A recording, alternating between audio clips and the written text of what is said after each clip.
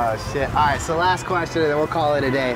What would be y'all's advice for, because you guys are both coaches, you guys are in the scene of jiu-jitsu. So what would be your advice to someone who's, maybe they've been a student for a long time, they're in jiu-jitsu, but they're looking to make that transition to being a coach or maybe running some classes. What would be y'all's advice to them to take that like leadership role and being that coach? Yeah. Subscribe to Submeta and watch how Lachlan teaches stuff, and then understand the key details that he highlights when he teaches his moves. I don't know, from an instructor, I watch a lot of other people teach stuff, and then I kind of combine the things that stick out. Yeah. So I do watch a lot of Lachlan. Lachlan's my favorite instructor to watch. He's the best. I think Submeta is the greatest.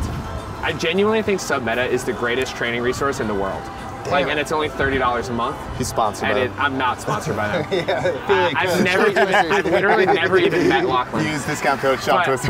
I'm just saying, I think it's for $30 a month, if I was like a broke white or blue belt, or if I was just starting to coach and I wanted to see how a world-class coach described his moves, kind of went through his set, like the way that he teaches stuff, I would probably do that, and then I would just record my classes and watch them back, like Kyvann was saying. I think that's really, really helpful. Yeah. What about you? I think my thing I see with a lot of people going into coaching is that you need to realize most people don't give a shit how good you are. It's really not so much about showing people how good you are. It's about caring about the people that you're teaching. Great advice, yeah. And I think that's such a big deal because like I'm not at a point yet where I have to get instructors, but like I'd rather have an instructor who really cares about my students and seeing them get better versus just showing them how good he is. So I think that's one part. It's like, make sure you're in it for the right reason.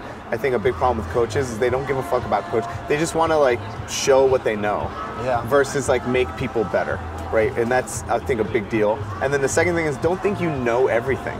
Like that was my biggest like, hurdle. Because I used to, like, dude, I was studying, like, probably as much as Sean, everything, like, the Danaher DVDs, the lock. And so, like, someone would have an answer, and I'd be like, I have every response for that. And it's like, but can you do them? No. Like, but I know it works. Yeah. I know it works. So, like, now I use a lot less of definitives when I teach. I'd be like, this might work, try this. Like, it depends on your body type. If you have, just don't think you know everything. So, two things is, like, make sure you care. Like, make sure you care about the person you're teaching.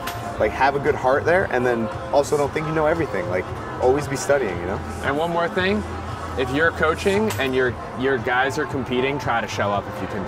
Yeah. I didn't have that until I was a brown belt. Yeah. No one showed up ever. I always competed with no one in my corner. Yeah, me too. And let me tell you how bad that sucks. Yeah, it's hard. And now, as I competed, and I text my instructor, I was like, hey, it's my first competition in like 4 years. He had something else going on, just canceled all his plans. Not that you have to do that, but having him in my corner was like, this is amazing. Like I felt, and then like, I ended up doing really well in that competition. It's the first time I ever got advice while I was in a match from somebody that wasn't like my girlfriend at the time, or like, it was like, you just feel like I'm not in this alone. And I think that makes I'm at every competition that I can be at for my students. If I can be there, I'm there.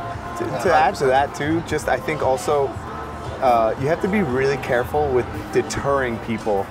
Like if a kid is really passionate about something, sometimes they can be annoying as an instructor.